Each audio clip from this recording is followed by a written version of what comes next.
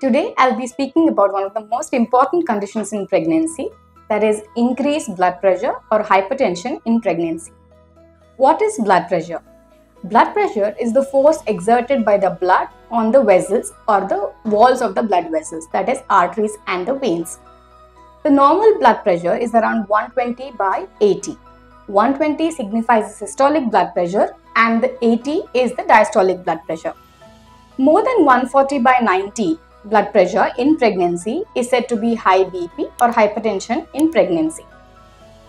Every woman who is pregnant should get a routine BP monitoring done in every antenatal visit.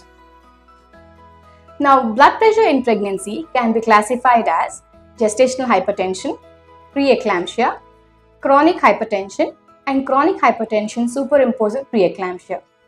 We'll be discussing each of these in detail in my upcoming videos. Thank you.